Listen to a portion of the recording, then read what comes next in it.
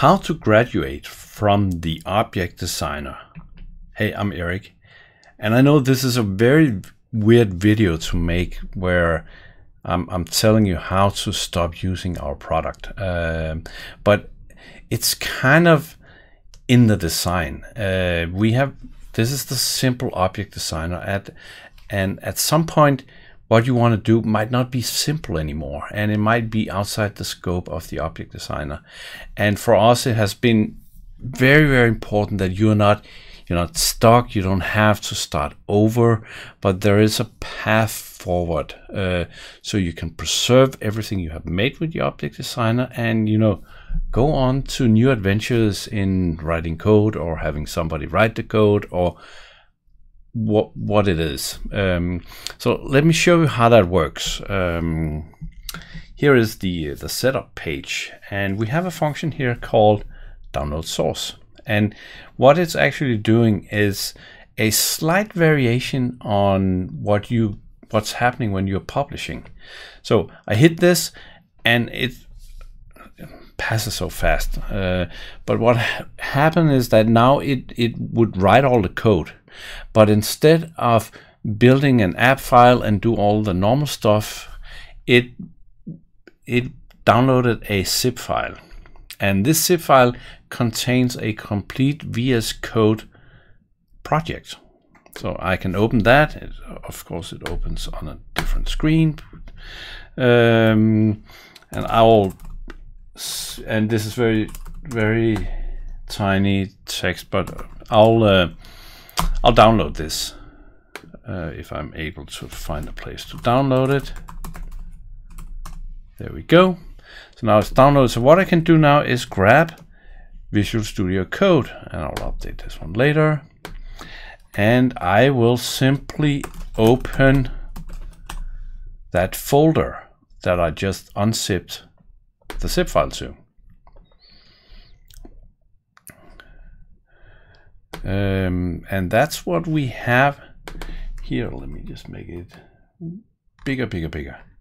And remember, inside the simple object designer, we have to download symbols. We also have to do that here.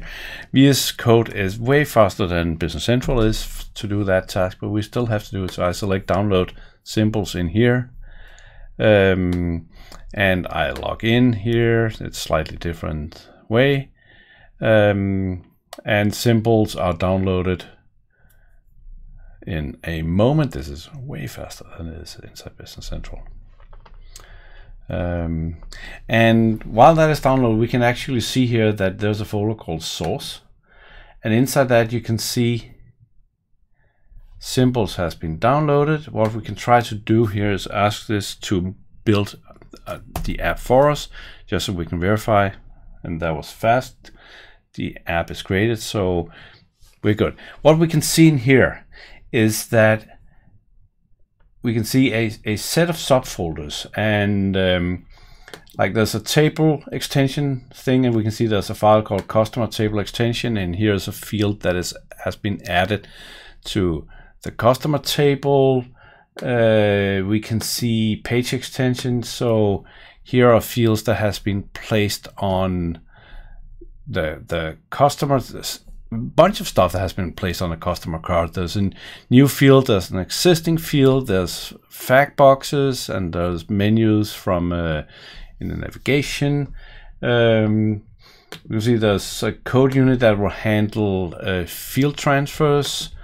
There's all the features that we have added. Each feature is setting its own subfolder. So if we look at the pet table, for instance, we can see that there's a pet table. All the code that has been written, there's a list for that. There's the pet card, and there's the API that has been created. So everything is in here, and it looks just like a regular developer or an extraordinary developer created this. Anyway, it looks like the real thing because it is the real thing, and you can take this, make your development changes. Remember to go in and update the version number before you can deploy to production. And there's a bunch of rules, and I have hundreds of videos on the YouTube channel describing how to work in this environment, and also how, you know, to get started. But the important part, the important message here is that you are not stuck just because you are graduating from the simple object designer to a more advanced something.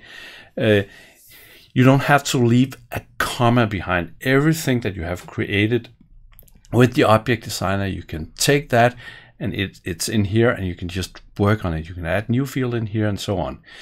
If you make changes in here, you cannot get them back into the simple object design. That's not how it works, unfortunately.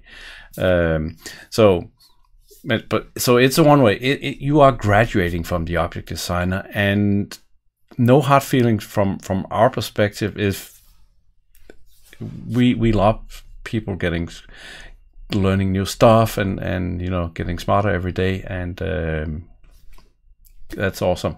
So that's how you you graduate from the object designer. And if you do, I hope to see you in the AL development environment community, and check out the channel for all the awesome videos.